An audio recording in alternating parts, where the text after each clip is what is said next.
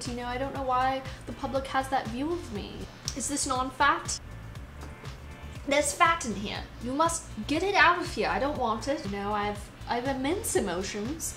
You know, yes, I've had, you know, lots of assistants and interns, and they've all written books and all this stuff, and, you know, about sort of my personality and things, and like as if it's a problem, you know, and I'm just like, look, you know, when you have as much of, you know, what I'm doing and the life that I have, you know, there's only so much you can give and take, you know, and I think if you're not willing to, you know, to give when I want to take, well, you know, it's not gonna work out, you know, so it is.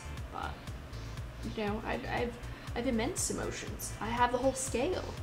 There's several doctors that have told me that, you know, said you have the whole scale, you've got all of them.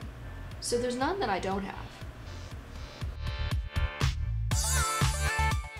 What is my creative process? Well, you know, what I'll do is I'll take a large cardboard box, and I'll take it to either a public car park or, you know, a stranger's garage, and I'll sneak in and I'll put the cardboard box over me so that I'm sitting inside of it, and I'll have a small bowl of water, and I'll sit there for 3 days, you know, and it's really about bringing yourself to an altered state of consciousness. And a lot of people don't know this, but the best ideas are actually locked back here in the back of your head.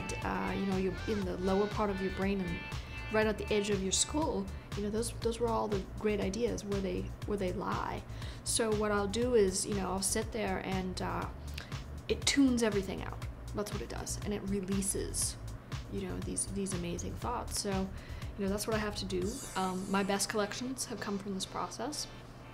You know, I do see the symbolism, you know, of 3 days. And, you know, a lot of people, you know, think that I'm trying to do something about Jesus, you know, Jesus the Christ.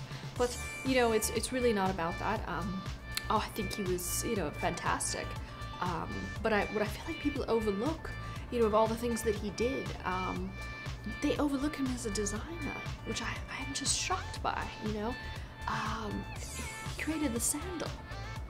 It's breathtaking, you know, it's divine, it's so inspirational, and, you know, here we are 300 years later, still wearing the sandal, you know. I think it's fantastic, you know. It's too bad that the educational system doesn't understand the importance of that.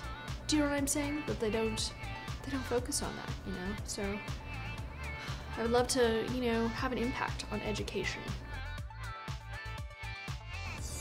Who's my favorite designer? Well, you know, I'd probably have to say myself.